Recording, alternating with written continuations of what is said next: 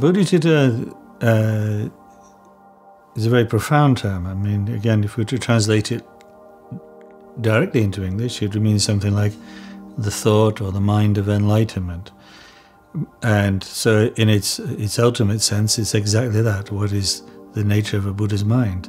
A mind endowed completely with unrestricted compassion and all-pervasive wisdom. But from the point of view of a beginners like ourselves, bodhicitta actually is like the initial aspiration that impels us to follow the path that will culminate exactly in awakening, in becoming a Buddha. So in that sense, bodhicitta is what arises when we consider the situation that affects all beings, not just ourselves, a situation of suffering caused by ignorance and the other disturbing emotions.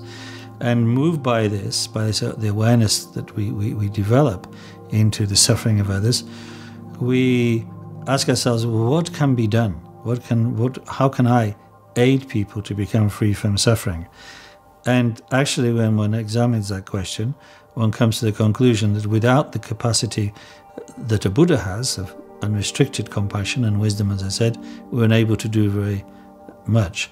So we then, with that thought in mind, we're inspired to set out on that path to Buddhahood for the benefit of others.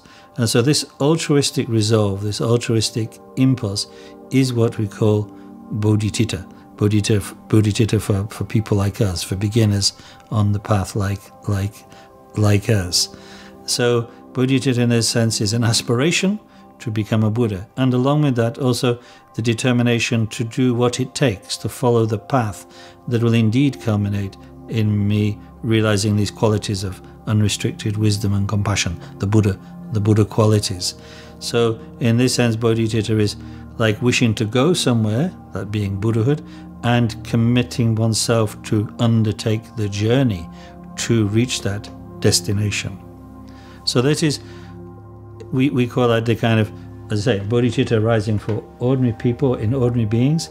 But alongside this, there is the transcendental or ultimate bodhicitta, which is the transformation of the mind that takes place when we see reality directly for the first time. Not merely have a concept about what it is like or an image of what it's like, but having achieved extraordinary stability in meditation, come to the non-dual, the direct, unmediated experience of reality. That is the true dawning of wisdom, and that we call the ultimate bodhicitta. So from this we can see that in a way compassion starts out of the kind of the development of compassion and culminates in a wisdom which is inseparable from that compassion and which will then carry us on to Buddhahood itself.